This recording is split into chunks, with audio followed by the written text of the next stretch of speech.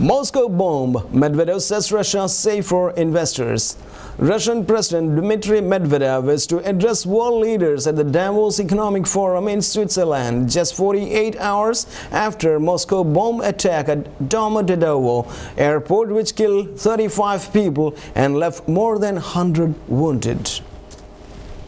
Although no group has admitted carrying out the bombing, many here suspect it was the latest in a series of attacks by Islamist militants from the North Caucasus who say they are fighting to create an independent Islamic state in the region.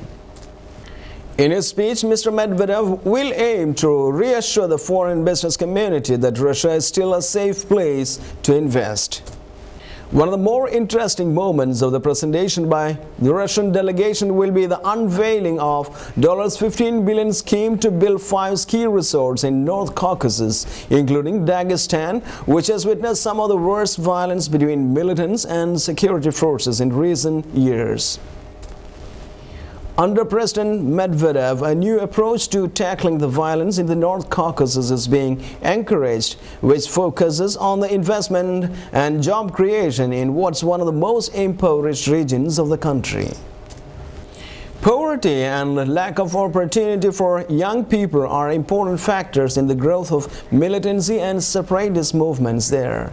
A year ago, the president appointed Alexander Kloponin, a former businessman, as a special envoy to the North Caucasus with a specific brief to build up the local economy.